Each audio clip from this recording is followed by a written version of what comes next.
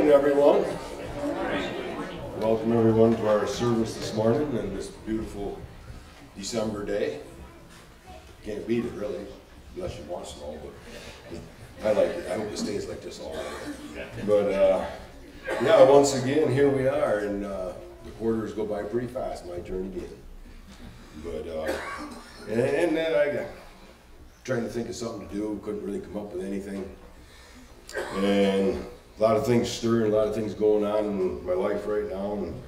And a friend of mine sends me this little link and a song played and said, listen to it. And I listened to it and I said, I texted Ed and I said, can we talk about Sunday service?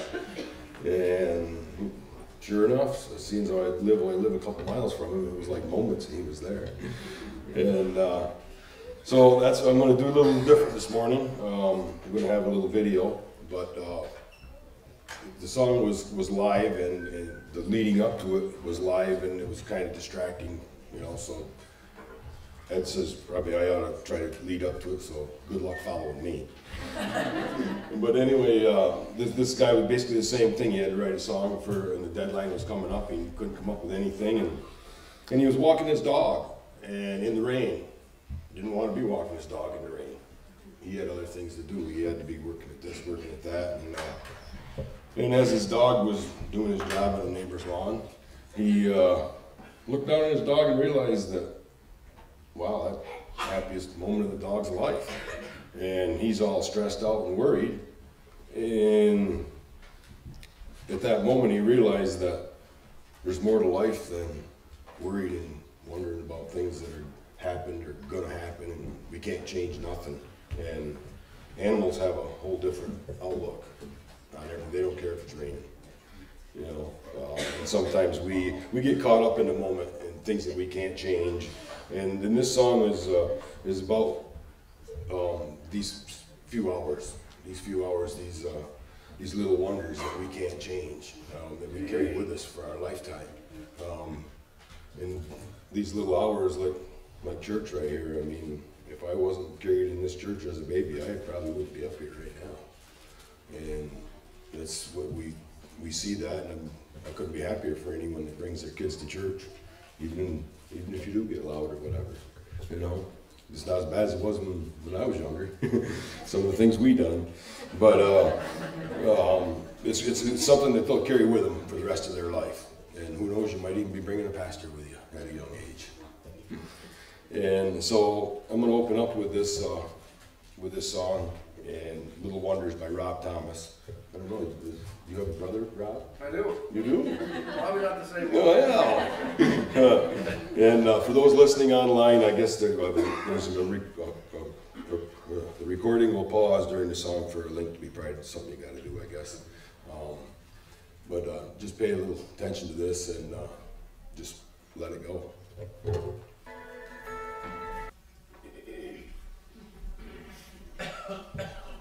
Well, I'd asked Ed if they thought maybe that was a little too much for a Sunday morning service, but things are changing a little bit here over the years, and we're lightening up a little bit, and yeah, I just thought that it kind of hit the point, because we, especially this time of year, we let ourselves get all wrapped up into something that we can't even control or do or whatever. It's sometimes we just got to let it go and put it in God's hands, and the results sometimes are, most of the time, all the time, is pretty amazing.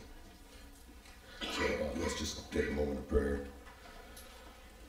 Father, here we are in these small hours, and installing something in us that we're going to carry with us for a lifetime and always remember. And you will be with us and continue to work with us and be in our hearts and in our minds. And as we go through this service, just open us up and let it all flow in. In your holy name we pray. Amen. Okay, now we're going to have some announcements. Singing first. Oh, yeah, there you go. Yeah, we're going to Shirley Mary. There you go.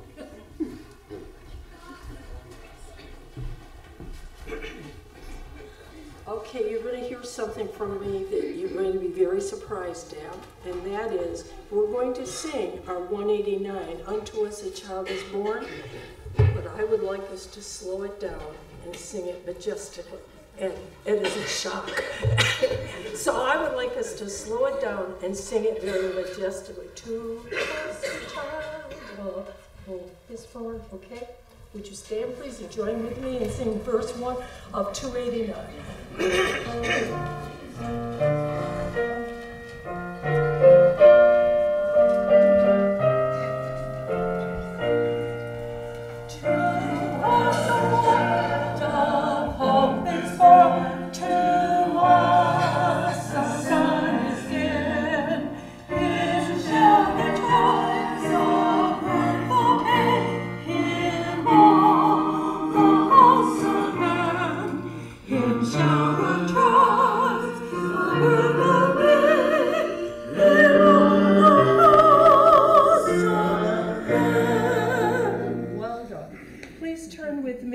To hymn 209.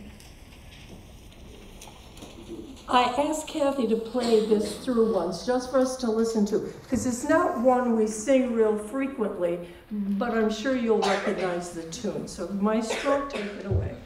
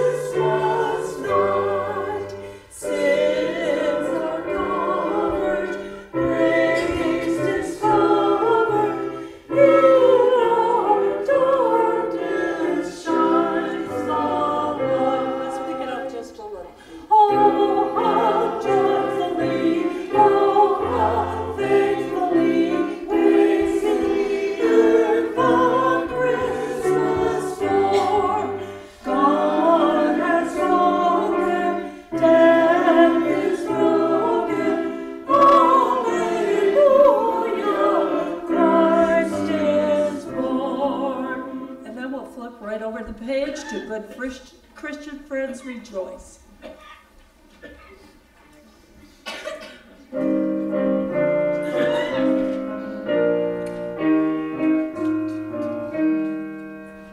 Good Christian friends, rejoice with heart and soul and voice. Give heed to what we say. Jesus Christ is born today. Once and as before.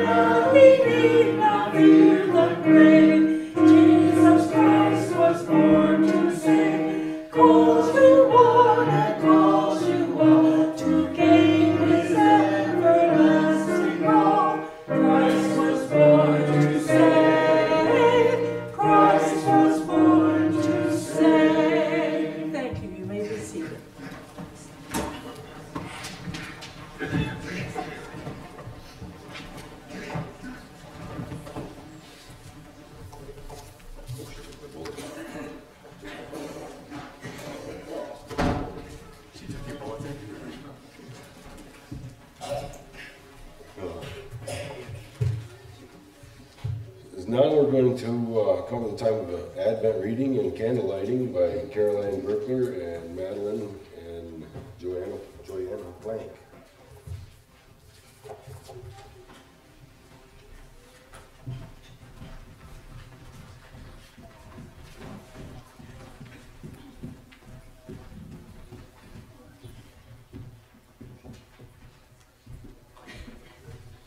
Good morning. This week, the reading is taken from our Advent devotional book, The Gifts of Christmas. Psalms 5, 11, and 12 reads, "But let all who take refuge in you be glad. Let them ever sing for joy. Spread your protection over them, that those who love your name may rejoice in you." 3 hikers were lost in a snowstorm. With the light fading from the sky, they could not see the trail ahead or the way they'd just come. The excitement of adventure was gone, and the fear of the unknown crept in. And then a dim light shone ahead in the distance. Imagine their joy upon seeing that the light came from a small cabin, a place of shelter and protection from the cold. As we walk through life, God is our refuge and protection.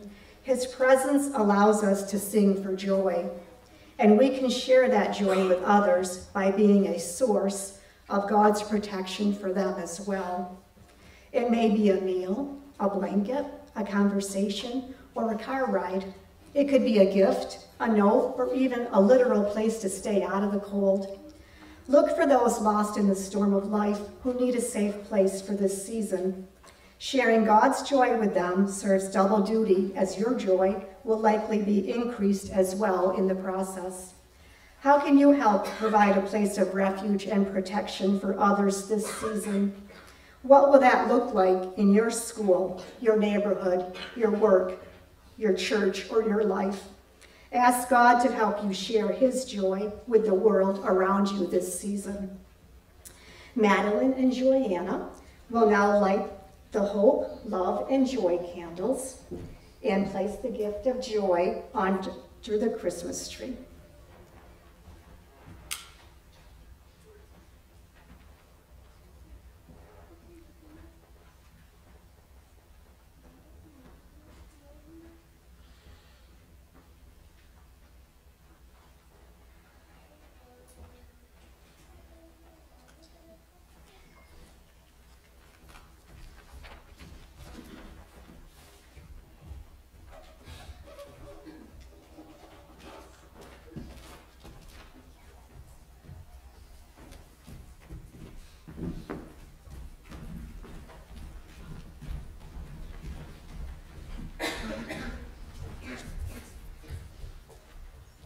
Now we come to the announcements. Next Sunday, there's no Sunday school, and coffee time is going to be a little bit earlier, maybe 9:45. And also there will be the Christmas Eve service next Sunday at 7 p.m. There's other announcements in the bulletin. I'm not going to read the whole thing to you, because you're a better reader than I am. But there's a lot in there, and some things to share for the week. And being that it's our third week of Advent, yeah. And then now it's some praise and prayer requests. The ones we have written down here are Jasmine Martin. She had knee surgery on Wednesday, and hopefully she's recovering good on that. We got Doug and Ann Wolf, as Doug remains in a patient at the Upstate Medical Center in Syracuse. And we also got Jim and Karen Hall, as Jim will be having surgery tomorrow in Albany Medical. And you got those that are on the bulletin, and I'm sure there's lots of others that were mentioned or that we can think about. Even myself, I got a couple of praises now that I can be up there, because I like to share it myself. But anyway, if you all know, here a while back, I had another surgery on my eye to relieve some pressure. It was up to 37. She was pretty high, and they done laser surgery, and they got it down to 21, which was amazing. And since then, I've had a couple appointments, and each time they take one stitch out. So it's starting to come better. I mean, one stitch don't sound like much every 6 weeks. It's so small you can't even see it, but you know, it's like Charlie was saying here a few weeks ago about fixing fence when there's miles of fence and wire down, one staple at a time. And it's been 2 years that I haven't been able to have, since this last cornea transplant, very little vision, and now I'm on the chart. I can read that great big E. It's 6 feet away from me. But I couldn't read it before, so little steps, baby steps, you know. One stitch at a time, I'm good with that. And eventually it's going to happen. Just keep your faith strong. So let's just take a moment of prayer. Father, here we are, bringing the request and the praises to you as you do your amazing work in us. And there's many that have something on their mind or in their hearts that wasn't mentioned, and those that we did mention. We just ask that you touch each and every one and be with them in their coming days and comfort them and let them feel your amazing love. In your holy name we pray. Amen. Children's Church. Children's Church. Paula's not here today, but I guess somebody else is going to be, Andrea's going to be doing it. And then we're going to come to a time of offering.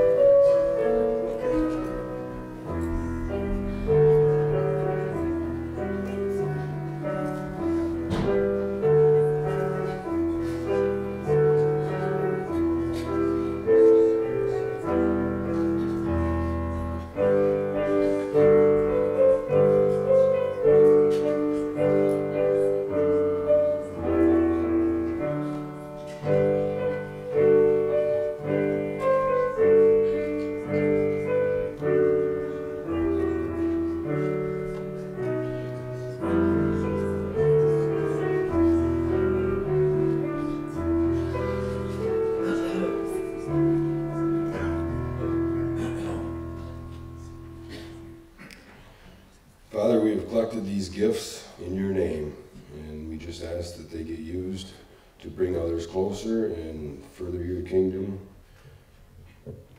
In holy name we pray. Amen. And now it's Ed's turn.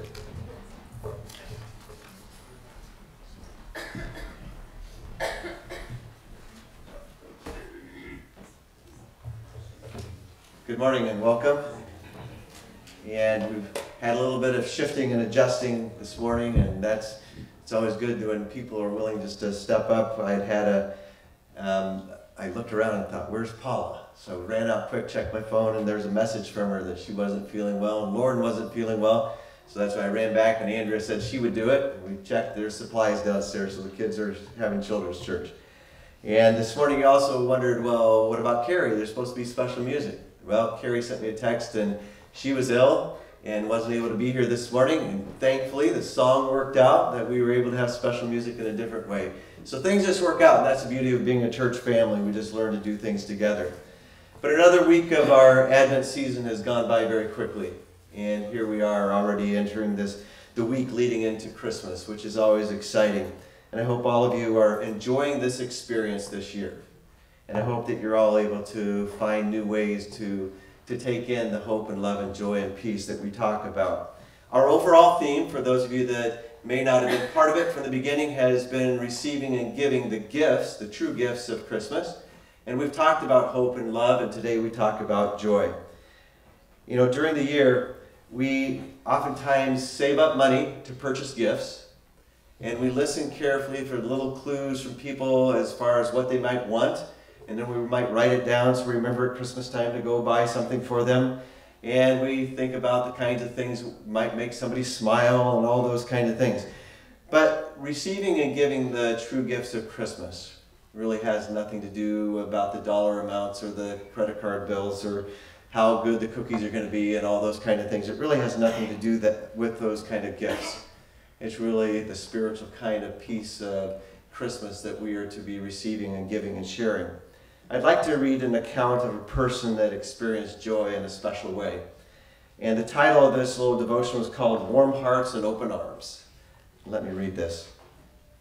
The night air in Caracas, Venezuela was warm and thick. The jammed street smelled of panaderies, which are local bakeries. There were street tacos being cooked and the fumes of the cars driving by. My friend and I arrived at the apartment building where we'd been invited for dinner, and a gregarious man with a smile as white as the sunrise opened the door and embraced us. We sat with his family at a long wooden table, holding massive platters of beef and rice and plantain. My friend knew Spanish, but I could only listen as the others swapped stories and laughed. Occasionally my friend paused to offer a summary or to translate a question they had asked. Although for hours I understood almost nothing, I never felt like an outsider. Just the opposite. Their loving welcome enveloped me. I was in a city I'd never visited before, meeting people of completely different history and ethnicity with whom I couldn't even verbally communicate a word. And yet, because they offered me warm hearts and open arms, I felt like I belonged.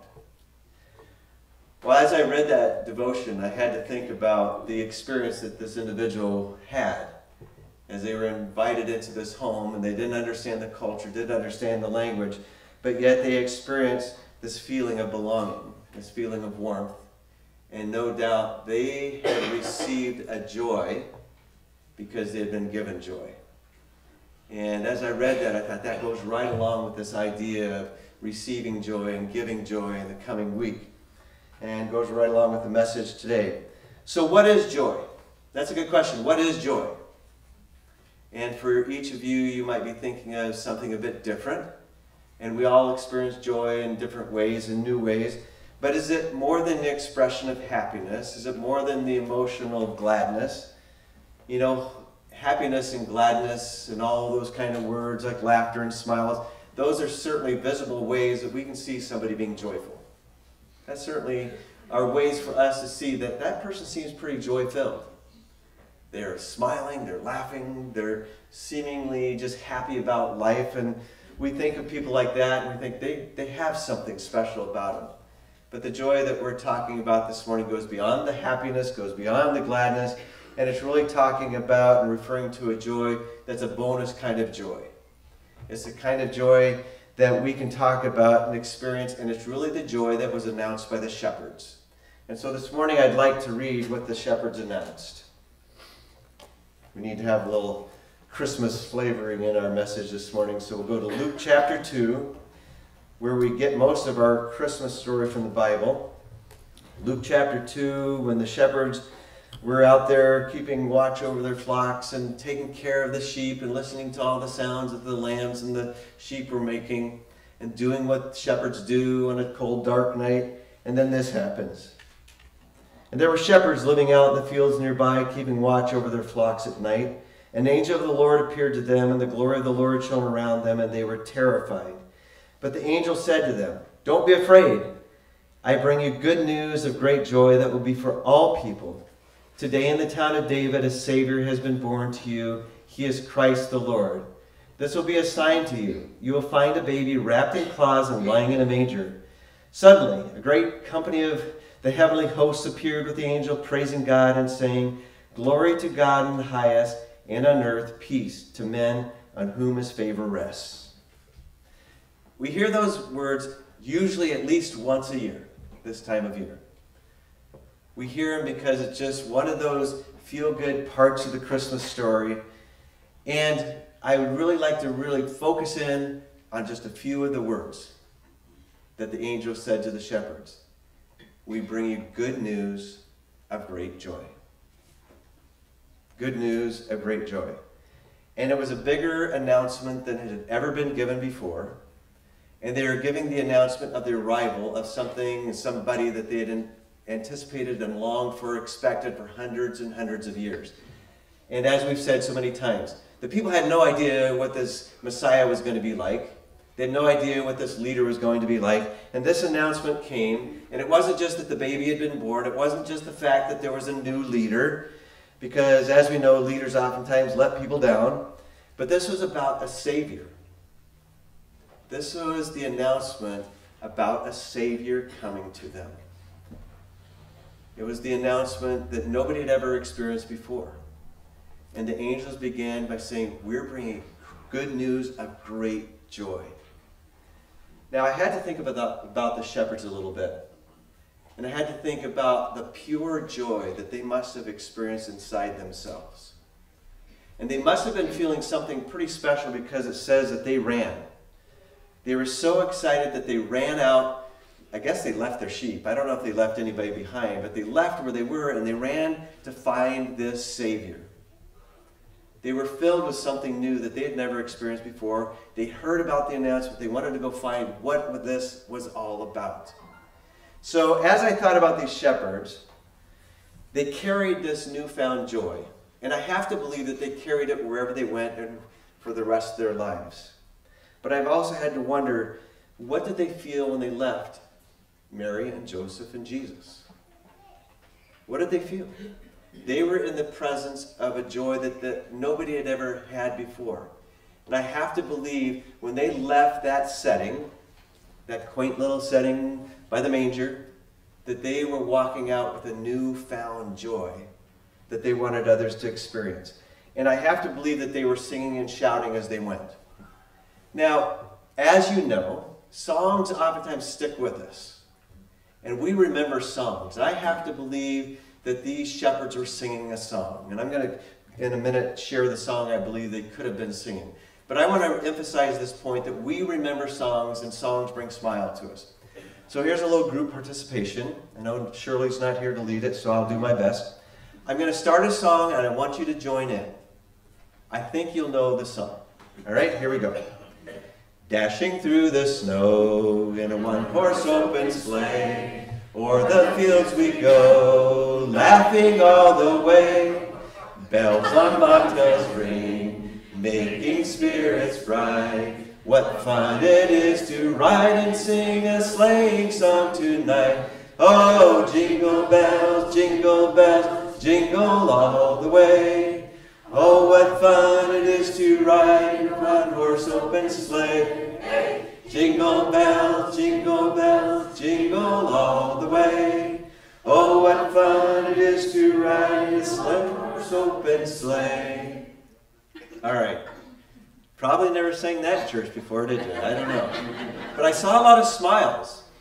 And likely as we sang that song, you might have even remembered singing it as a child or other times and other settings where people were just joyful and singing and experiencing something that was fun.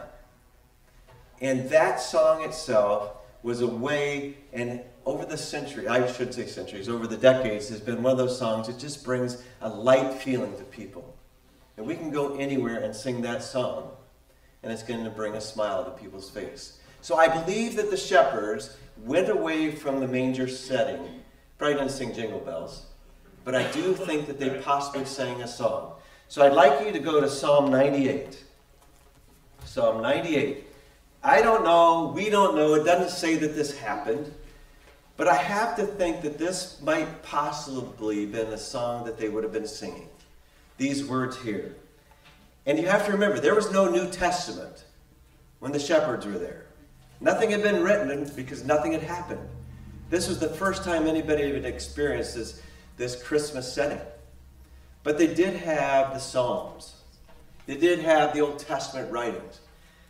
This psalm, Psalm 98, would have been a familiar psalm, a song that would have been sung over the years. And I think that it could have been one of those messages that the shepherds went out telling others about. So let me read. Sing to the Lord a new song, for he has done marvelous things. His right hand and his holy arm have worked salvation for him.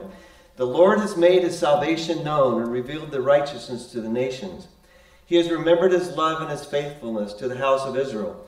All the ends of earth have seen the salvation of our God. Shout for joy to the Lord, all the earth. Burst into jubilant song with music. Make music to the Lord with the harp and the sound of the singing, with trumpets and the blast of the ram's horn. Shout for joy before the Lord, the King. And I have to believe they might have finished out, the King's here. He's arrived. We saw him. Now you can sing Jingle Bells. But I have to believe that the shepherds would have been so filled with joy that they might have gone out singing this familiar hymn. We have all kinds of Christmas carols we sing now. Possibly Psalm 98 could have been the first Christmas carol. Here's another little fact that you may not have known, that one of the Christmas carols that we sing, and we'll sing later this morning, was based on this song. 300 years ago, a man by the name of Isaac Watts penned some lyrics to a song that would get notes and music to later in the years to come. And I would like to read some of that familiar hymn to you now. And I think you might recognize these words. But it was based on Psalm 98.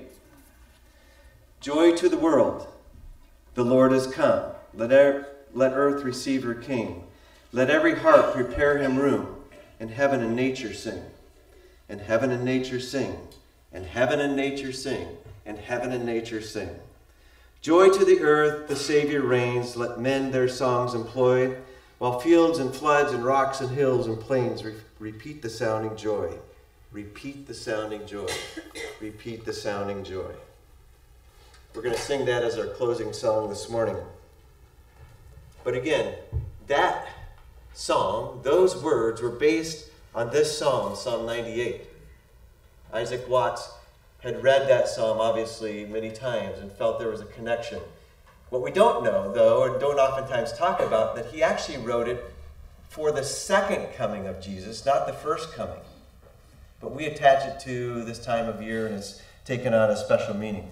But have you ever noticed that the more you repeat something, the greater chance the message is going to be heard? Have you ever noticed that? That the more you repeat it, the greater chance that what you are saying is going to be heard and going to be remembered. Sadly, and I say this on a side note, sadly politicians and world leaders also know this, so they repeatedly share message of slander and doubt and half-truths to get people to take on a new message. And if they repeat it long enough, then people believe it. Sadly, there's a little side note. But we as Christians have a chance.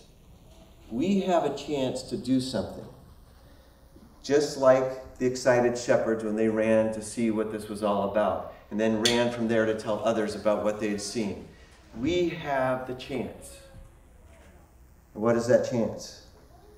Well, like Isaac Watts wrote, we have the chance to repeat the sound of joy over and over again. And not just at Christmas time. Throughout the year, we, all of us, and whoever might be listening online, we have the chance to repeat this in our lives, in our daily experiences, with whoever we come in contact with. We can repeat this sound of joy. Now here's a question for you. Is there a difference between a joyful person and a joy-filled person? Two different phrases. Is there a difference between a joyful and a joy-filled? If you go to 1 Peter chapter 1, let me explain and read what Peter said as a joy-filled kind of person. Verses 8 and 9.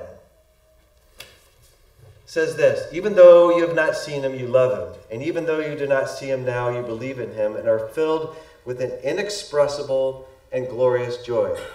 For you are receiving the goal of your faith, the salvation of your souls.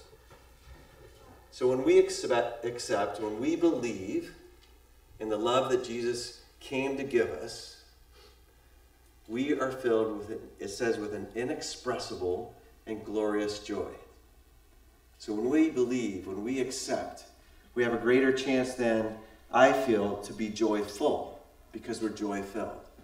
Again, it's two different things, but I think it goes together. And we must open our hearts. I really believe this. We have to open our hearts and our minds to accept it in order to be joy-filled. Not everybody wants it. But I truly believe that if we are open to it, we are going to have such a greater experience in being able to share and give joy. What does joy do? If we have joy inside of us, if we're joy-filled, I think it really redirects our focus on the love that God has for us, and that He is good and loving. We can go through our lives, and as Lyndon had kind of mentioned, there's things come along in our lives that might kind of feel a little messy at times. Might feel as though it brings about sadness. We don't have to look far, there's tragedy, we know that.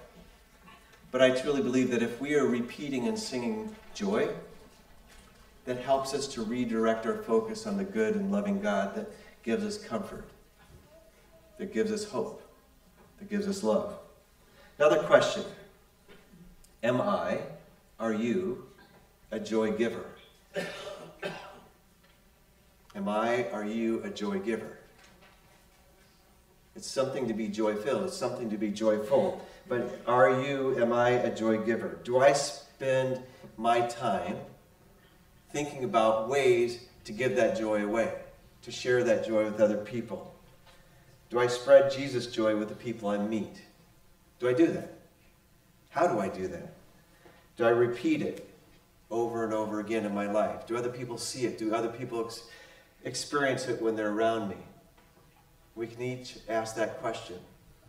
It's one thing to be joyful, but do others experience it with me? Do I miss out opportunities because my joy is hidden? You know, I think about that there are a lot of people that need to experience joy in our lives. And we miss out on opportunities possibly because we don't see it or we don't let our joy shine. The other day, 2 days ago, we had the memorial service funeral for Cliff Streeter. And during that funeral message, I shared about the fact that Cliff, being a musician, spent decades in front of people on a stage playing in his band. He found joy in that, but as I shared in that message, I truly believe he shared and gave out joy to people who came and listened, who sang along and danced along with the songs that they played. Something else I read here a few months ago was that we need to allow the joy that Jesus came to give us to invade our lives. That word invade, I thought was kind of a new way of thinking of something. When we think of invade, invasive, we think of something coming in and taking over. Sadly, there's things in our climate now that are invasive species. But here, we are to allow Jesus' joy to invade us, to take over our lives. So it might be whistling joy to the world as you go out of here today and as you go through your week. Maybe it's humming Silent Night away in the manger. Or maybe it's even singing Jingle Bells, for goodness sakes. I truly believe even singing Jingle Bells can allow your joy that you are filled with to shine brightly. I really believe that. So my challenge for each of us is to spread the joy with every greeting that we give when we say Merry Christmas. That in our mind we're saying, Merry Christmas, my joy is your joy. Jesus' joy is your joy. When we say Happy New Year, have a great day, think about the joy that is going into that expression. Or simply say, I'm praying joy for you today. Shirley, come and lead joy to the world, please.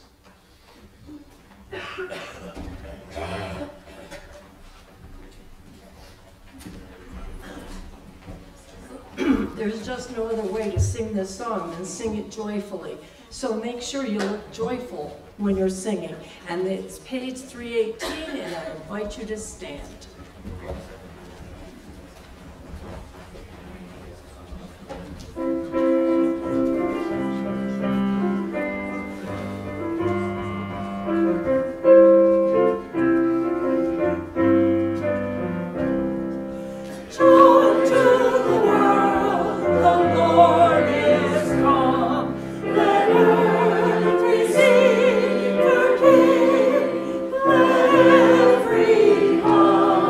Prepare.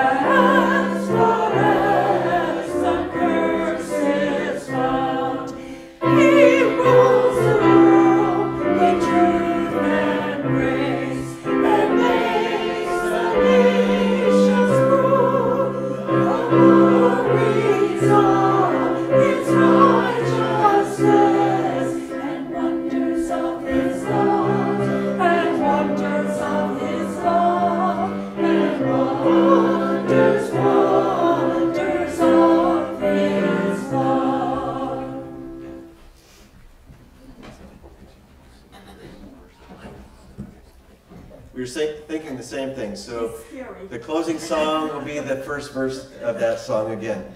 Next Sunday again, just a couple of brief announcements. There will not be Sunday school, but we invite everyone to come early at 9:45 for a special coffee time. And then next Sunday evening, 7 o'clock, we will have a Christmas Eve service here, and everyone is welcome for that. We will also share communion together. And at this time, I'm going to ask Lyndon to come forward for the closing prayer. We're really out of the box this morning. Oh. Father, here we are, all come before you in these small hours.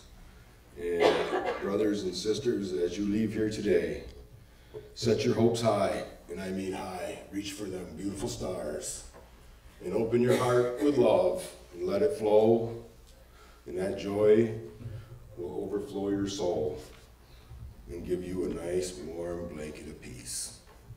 Go in peace, my friends.